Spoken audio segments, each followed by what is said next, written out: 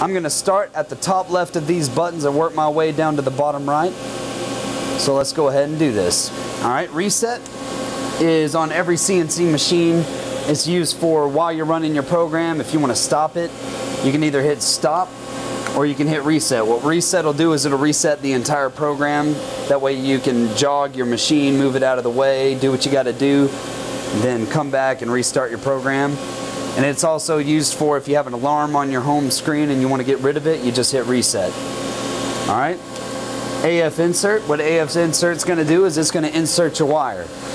And so if you're over the position you want to be in, you hit AF insert, it shoots a stream of wire from the top head down to the bottom head, and it will insert your wire.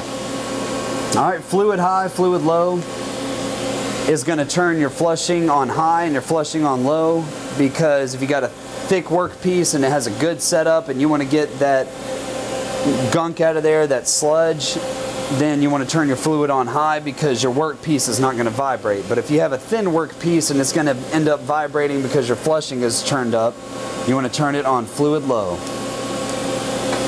Alright, so now right next to that is going to be fluid on, and that just turns your fluid on. So if you got your tank full and you're ready to start machining, you can hit turn fluid on, but there should be an M code in your program that actually turns that on for you.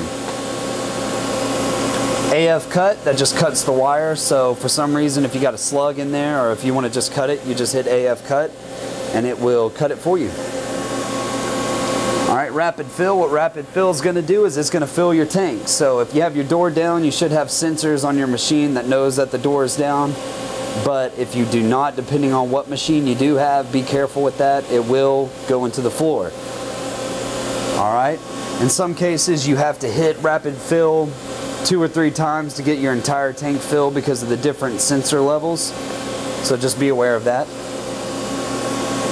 What wire feed is going to do is if you have your wire inserted into the bottom head, it will actually feed your wire. So it'll just keep the spool will keep turning. Alright. Key lock. What key lock is going to do is it's going to lock all these buttons so that nobody can mess with them.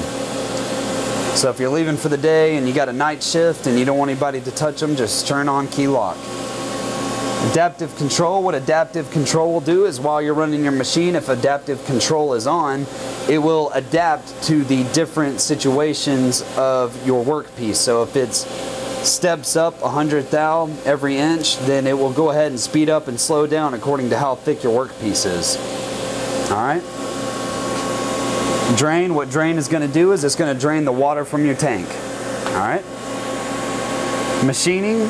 What machining is going to do is if you turn that button on, it's basically letting the wire EDM know that you're ready to start machining.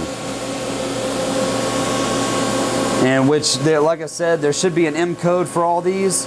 So in your program, which I'm going to show you in Esprit and SurfCam, they should automatically input the M codes for turning these on and off at the appropriate times. Manual mode and auto mode. Manual mode is going to be for jogging your machine around, trying to pick up zero and setting up and so on and so forth. Auto mode is for when you're running a program. Auto return will return your XYZ back to the location from where, let's say, your wire broke, or if you got a slug in the way, you want to move your head. You can move your head, turn on auto return, and then whenever you go back to position, reinsert your wire, it will go back to where it was cutting. That way there's no waste of time. Option stop. What option stop is going to do for you, if you have a specific M code in the area of your program, it can either ignore option stop if it's turned off, or it will actually stop so you can get the slug out. You get the slug out, you can hit start and it will actually keep going, part it off, and depending on how many M codes you have, option stop, as long as it's turned on, it will stop. If it's turned off, it will not stop. Alright? So start and stop, you'll use those a lot. It's pretty self-explanatory. Other than that, let's go ahead and continue with the home screen.